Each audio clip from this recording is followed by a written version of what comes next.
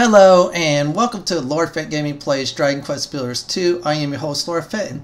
In today's Dragon Quest 2 Builders Guide, I'm going to show everybody how to farm unlimited cotton. As always, like, comment, and subscribe to my channel for more Dragon Quest Builders 2 content like this. Now obviously you want some good armor class on you.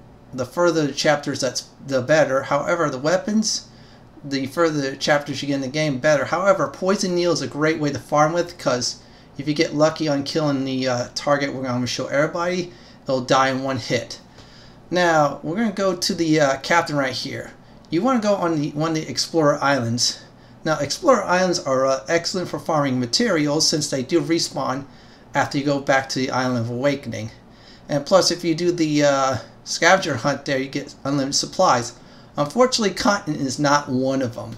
So what we are going to do right now is I'm going to show everybody exact island where to go in the video. So that'll be the first step. This is the island right here, Iridescent Island. Now, why you're asking that? Well, there is a creature that has a 100% drop rate. It is the red caterpillar. Yes, this is the island we're actually go to. You're wondering, why should I go to this island? Instead, there's plenty in chapter 2 and 3. Well, chapter 3, you have to actually kill enemies for it. In chapter 2, there's only a limited supply. Now, the Iridescent Island has unlimited supply. That's why we're doing that. So, get on the boat, pick Iridescent Island, and off you go.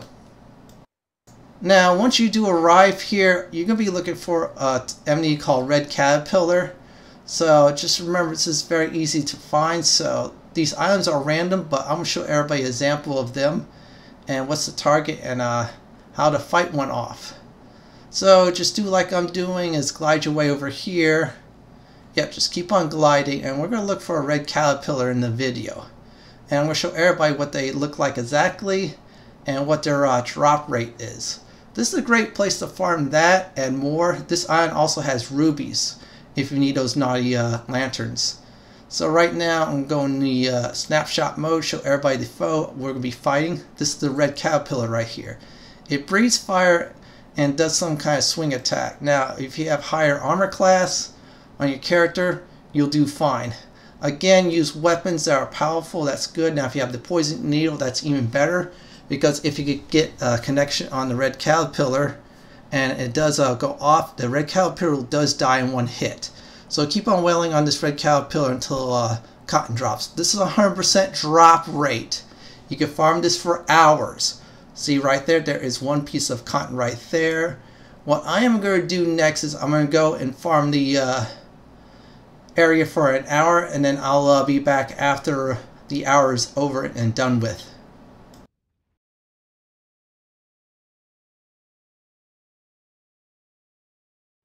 After I farm this for an hour, I have over 150 stacks of cotton. Yes, you get over 150 per hour.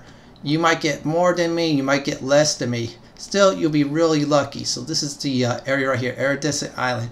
Just keep on farming that for an hour, and that's it.